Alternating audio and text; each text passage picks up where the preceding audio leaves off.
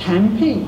Somebody have a story about camping? That will be Ming. Please welcome Ming Johanson. Who's gone camping before? Who's good at it? So this story is actually a second-hand story from a friend of mine, my very best friend actually, and it's a story about the first time that we went on a really big camping trip down to Augusta. And basically, both myself and my mate Bryn, we went down camping, you know, started building a fire.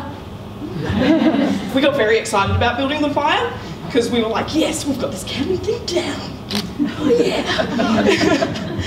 My friend Pam came a little bit later, and what held her back was she needed to make sure that she had a kettle in order to have a cup of tea.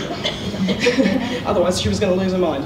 So she was getting a kettle from her gran, and her gran was like, oh, what do you need the camping kettle for? Oh, well, I'm going down camping with my mates Ming and Bryn. Oh yes, no, they're going to need all the help they're going to get. With names like Ming and Bryn, they won't know what they're doing. Gran, Ming's born in Australia. Oh yes, but she won't know our ways.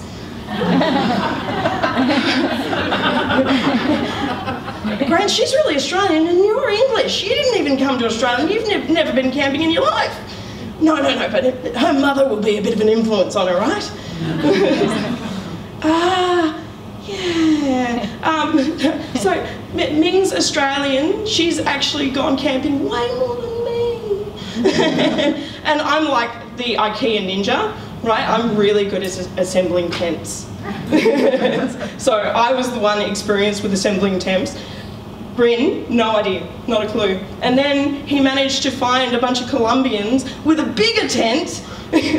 So he then took the skills from the smaller tent to then build the bigger tent. And then we ended up drinking what's called fire water. Just if Colombians ever offer you fire water, say no. So Pam turns up with her kettle and we're all dancing and singing and drunk and going, we built fire! And she's like, but I gave you a stove with gas, so you didn't have to build the fire. It's like, we built fire! And that's my story about camping.